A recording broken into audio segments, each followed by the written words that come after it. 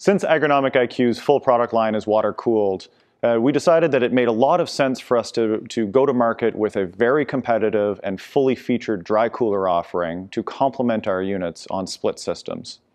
We in fact use these same dry coolers on our packaged units as well.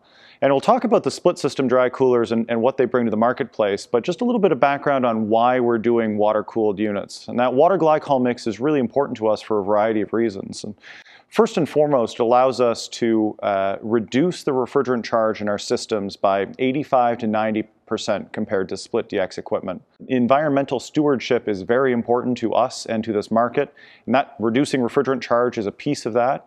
It also ensures that we're able to completely isolate our compressors from the outdoor ambient conditions. It means that we don't have any concerns on low ambient days around suction temperature crashing or cold slugs of refrigerant going back to a system when you're changing operating modes. That allows us to have a very stable room condition and a very stable equipment operation over the course of a wide range of outdoor conditions. These dry coolers have built-in features that are really important to this marketplace. As you see behind me here, all of our split dry coolers have redundant pumps built in. Those pumps have failure detection. We've got redundant fans on board. Those fans have failure detection. We've got built-in control systems for these dry coolers measuring the ambient temperature, entering and leaving water temperature, as well as the condition of the pumps of the fans.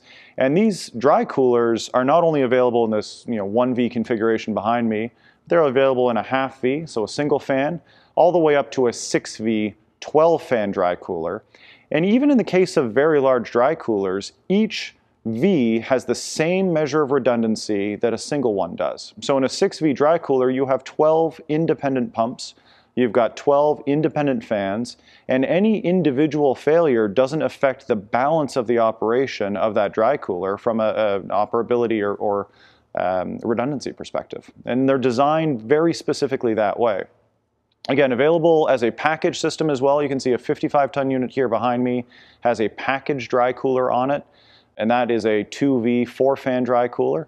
We can package larger than that as well. We frequently package smaller. It's going to depend on your specific use case.